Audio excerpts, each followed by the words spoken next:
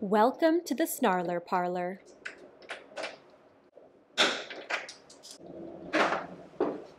Hello? You're a big cat. Can you come out? Can you come out? You gonna let me clip your nails? Can you see your paws? Don't jump. Oh, do I need to clip your nails? The nails are really short, so there's no nails. This big, beautiful silver fox is Buddy, and he's a 2-year-old Maine Coon. His owners already maintain his nails at home, so I got to skip trimming the murder mittens. No, I'm not jumping anywhere. After I brush him out, I ruin his life by giving him a nice, warm, soapy bath. No. Oh my god. If you think Buddy is handsome, you should stay tuned till next week when I groom his kittens. No, they're not jumping out. It's okay. It's okay. Nope, nope, nope.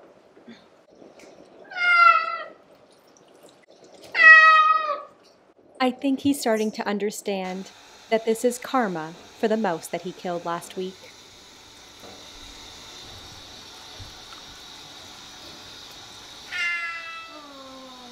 Okay. Gotta rinse your tail. Okay, you made it.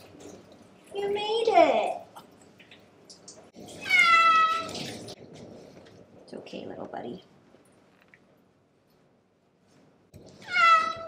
It's okay.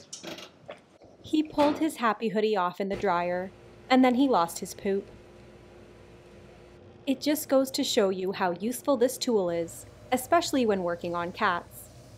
It works by calming them down and also makes them think that they are immobilized. You want it? Oh, you're shaking. You're very upset. Well, you just wasted a tube, and a lot of cats would be very disappointed about that. After he was dry, I started brushing him out with my slicker brush. Where are you going? Oh, your tail just reeks. Stay here. I know, you got stud tail and it's nasty. I'm using a degreaser cream for cats to try to remove the oil from his stud tail.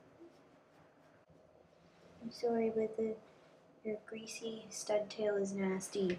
Stay here. I'm just gonna get a little bit more. Stud tail is a skin condition that occurs on the base of a cat's tail.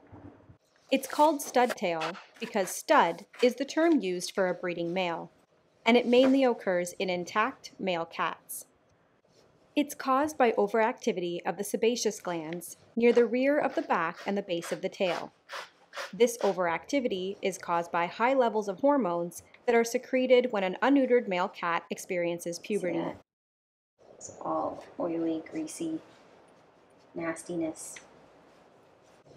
In rare cases, this condition can also affect both spayed and neutered male and female cats.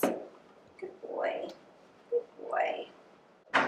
Well, this cat does not have a single little tangle of mats. It's in really good condition. The coat report.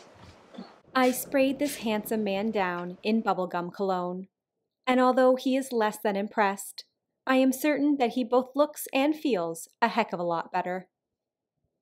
Be sure to hit that subscribe button and the notification bell so you don't miss his adorable kittens that I'm grooming next week. He's trying to hide. Buddy.